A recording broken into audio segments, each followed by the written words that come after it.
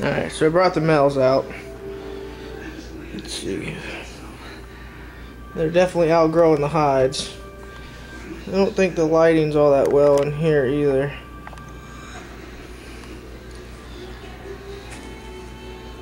Really warm from being on the heat tape. You see he's got the little head markings there. And just the bright gold and yellows that come out of them is just unreal. A lot of the blushing marks in there, as well as on the head. So, and then I think this one may have. This one is. These two here, let me zoom out some, are from different clutches, but the same father. We've got a little bit of the peppering pattern. There, this light just doesn't do them justice at all. They actually got a little bit of a yellow tint in the belly too, which is kind of odd. They're definitely not yellow bellies. Let's see here. Doesn't really pick it up at all. Would you do it for me?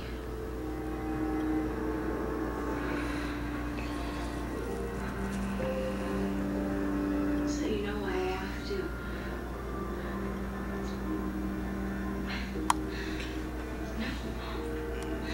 No.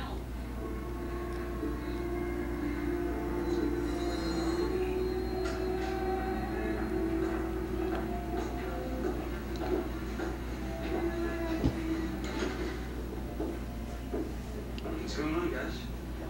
You okay, Gilbert? You don't look so good. Dude, seriously, wrong day, wrong guy. Let's see, that one there is just really gold yellow with like an orange tint in it.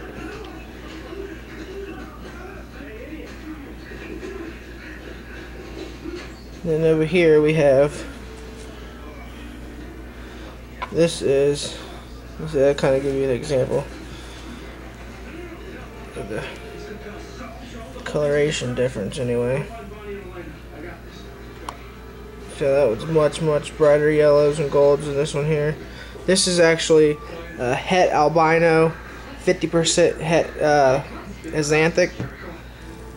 So we'll have to raise him up to prove him out.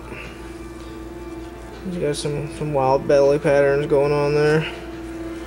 He's a fiery little male. They all tend to get a little fiery when they're young. Let's find out how much we can download before this rocket takes out this 4G hotspot. Are you guys ready? Yeah, ready. But yeah, you can definitely see the difference in the two there color-wise. And this one here has got pretty much more of a normal type color than the vanillas here. Of course, they're like pissed because I moved them. All they want to do now is bite. He's been like that since I got him. He's always been a little fiery. But, you know, they do that. It happens. The more time you put with them, the tamer they become. And some of them you couldn't get to bite you for nothing. But, yeah, this one here, I mean, it's just smoking. If I had a better light on these guys, you could really see their color. Their color.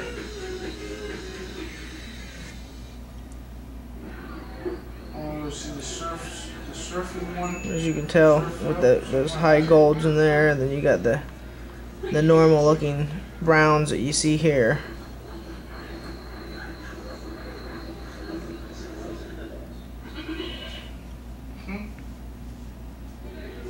I've actually had a few other breeders tell me that these look a lot better in color than a lot of the vanillas that they actually produce and have. So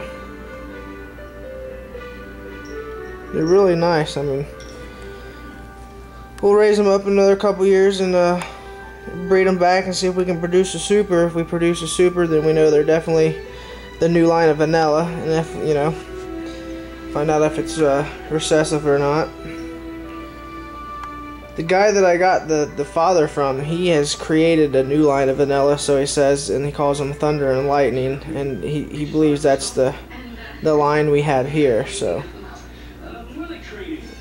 I guess there was a possibility that they could be some new type of fire. So I guess it all depends on what we produce with them. Cat, get out of here.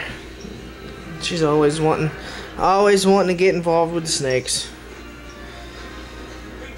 So, like I was saying, we'll figure it out when we reproduce them.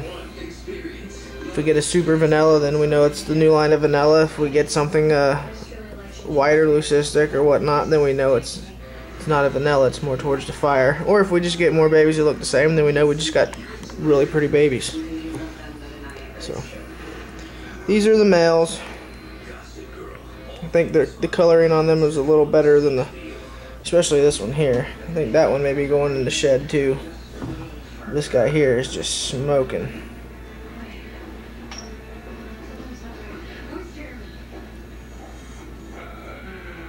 I just had to get away from that dance. So yeah, let me know what you think. Just leave a comment. And don't forget to subscribe.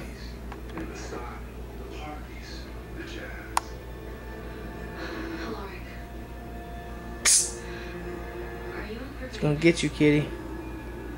It's gonna get you.